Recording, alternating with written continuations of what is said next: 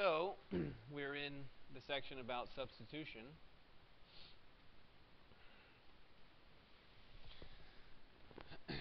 Okay, and the question that we solved was given a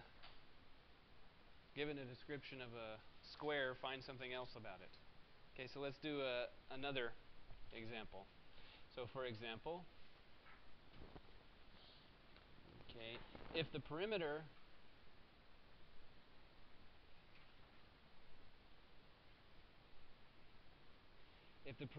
of a square is p, okay, just some value p, then find the area of the square in terms of p.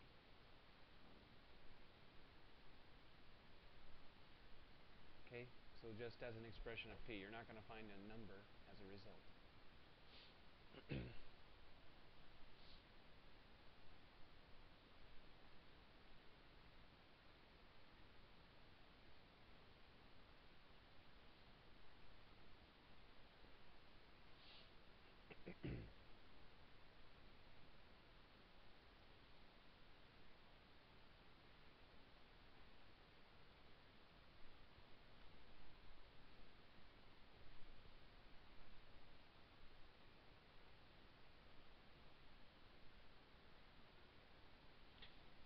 So what do you think? Someone give me an idea.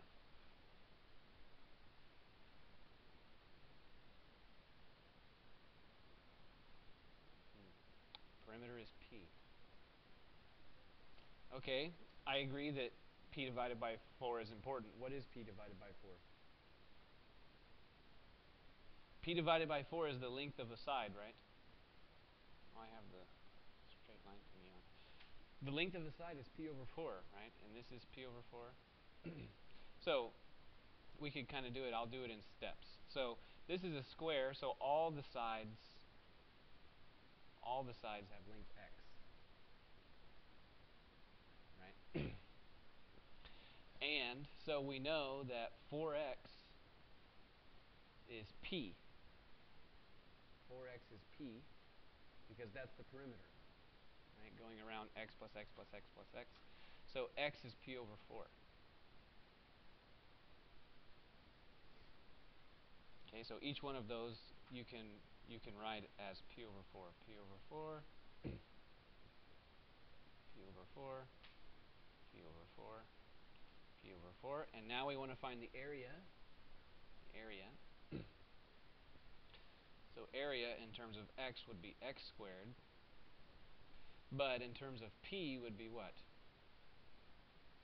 P over 4 squared. And so you could multiply this out and get something like p squared over 16. So any question about this? Any question about it? Okay, so we're just going to do a few examples like this, and then we're going to move into a new section. So let me know if you have any questions. Okay, so another example involving squares. So for example, what's going on? Oh. For example, find the area of a square again in terms of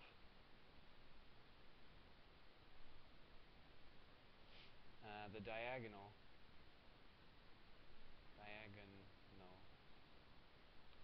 length d. Diagonal length d.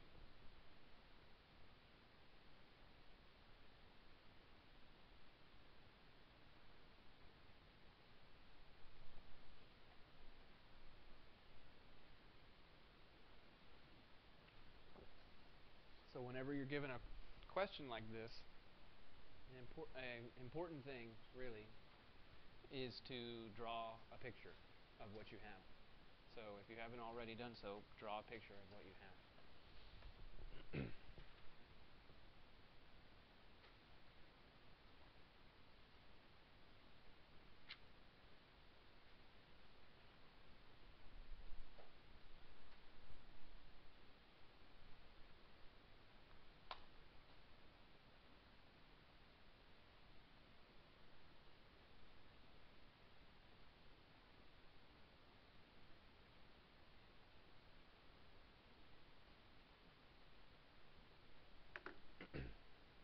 Okay, so we have a square.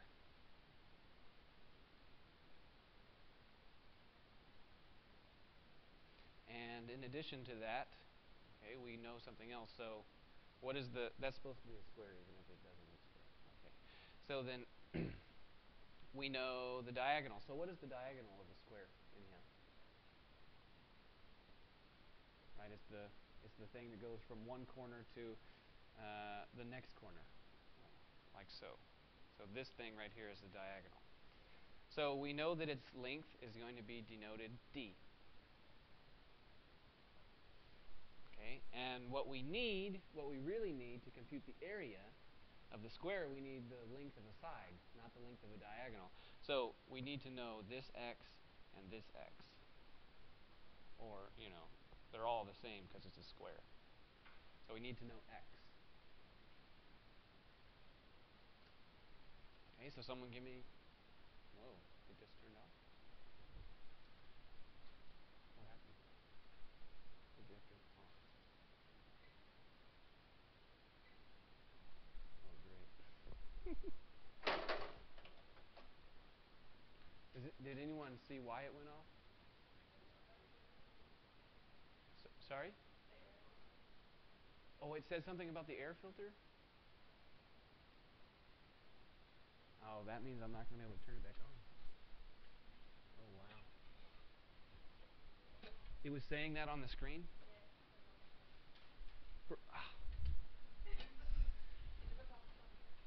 No, I don't see it up here. Let's think about this for just a minute.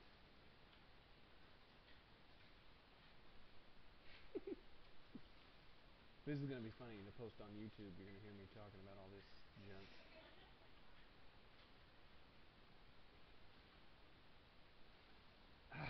So the air filter thing, so even if I turn it off and back on, it's only going to last for 5 minutes. That means I can't use the document camera.